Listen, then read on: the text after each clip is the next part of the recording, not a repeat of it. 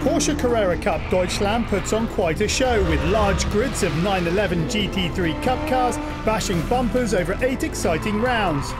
Round 3 of the series took the paddock across the border to the stunning Red Bull Ring in Austria, where a field of 31 drivers prepared for battle. Spielberg is really beautiful. It's going up, down, really fast corners.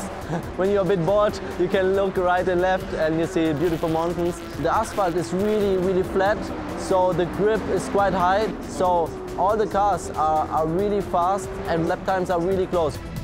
10 wins from 16 races brought reigning champion Sven Muller factory driver status and a step up to the prestigious GT Masters Series.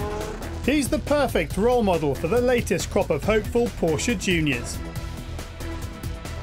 This weekend we have the most drivers that have ever been in Carrera Cup. We have 31 cars on track, what makes it quite difficult because it's very tight. Every 10th obviously will count and we'll see where we go, but obviously I hope for the best. The main thing is all the cars are the same and everyone starts with the same point, and after that you have to prove yourself. It's one of the hardest one-make racing cups in Europe. I'm really honored and happy to be here because this is a really good race car and I really enjoy to drive it.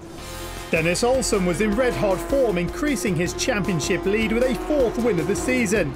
He and fellow junior Thomas Preining are on the same career ladder that took Muller and Porsche young professional Mathieu Jaminet to the next level. For me, it's a great opportunity to be young professional this year after the Porsche Junior last year. It's like an intermediate level between the junior status and the Porsche works driver. We keep learning with this program. We support the Porsche customer teams in the GT3 categories, like for example here in GT Masters. Besides that, we still have some training. Driver coach Sasha Massen is still there for us, and media training as well. So I think we keep working on the package to be one day a works driver in the future. Now if I look back, the last 3 years when I was Porsche Junior was the most important years in my whole racing career. There I learned really to work with engineer, to develop a car, and of course Carrera Cup is really high performance and the driver level is really high. Many famous names have come through Carrera Cup, including Tandy and Earl Bamber, both Le Mans winners with Porsche. It's a perfect proving ground for the stars of tomorrow. I started my GT racing career in the Carrera Cup, and it's a lot of professional drivers here already, but many young talents coming up. It's always a very competitive field. The cars are not easy to drive, but also not so difficult, so the field is pretty tight, and this creates good racing. We could see in the past, and now I think in the future as well, that the drivers which are really quick there then grow up and are also really quick in GT3 car, LMP or whatever. So it's just the best school, to be honest, just because the car is so good.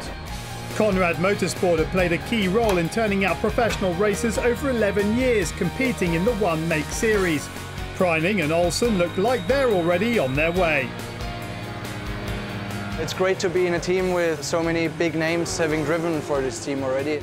I think that makes it very special, and I hope that we can add to that statistics. All of the drivers have done a great job. They're coming from the same place, especially Earl Bamber, who was racing in a Carrera Cup and Super Cup and went straight as a factory driver, and that's a dream for me as well. I want to do the same steps, therefore I'm hoping to have a really good season, and so far it has been pretty good.